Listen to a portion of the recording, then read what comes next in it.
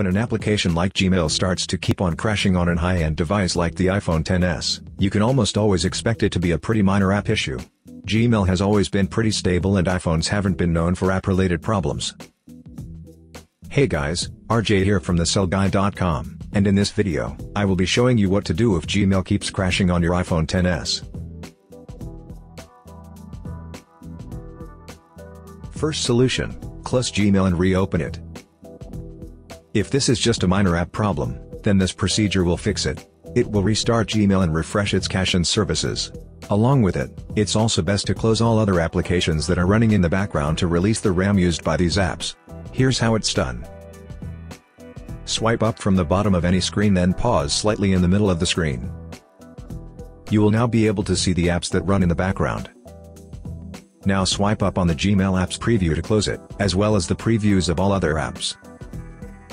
Once you've finished doing this, open Gmail to see if the problem still occurs. Second solution, uninstall Gmail and then reinstall it. For apps that have been totally corrupted from a major system update, reinstalling them is needed.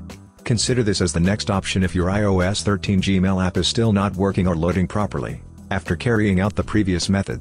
This will fix any app-related issue, although it may take a little time to complete. Here's how. Tap and hold on an app icon until the icons start jiggling. Tap the X on the Gmail icon. Tap delete to confirm the deletion of the app. Once the app is successfully uninstalled, tap done and go back to the home screen. Launch the App Store. Search for Gmail, and then tap the install icon. Wait for the app to be successfully installed on your iPhone. When the installation is finished, tap open to launch it. This would be the end of such problem. So, enjoy using Gmail. I hope that this simple troubleshooting guide has been helpful.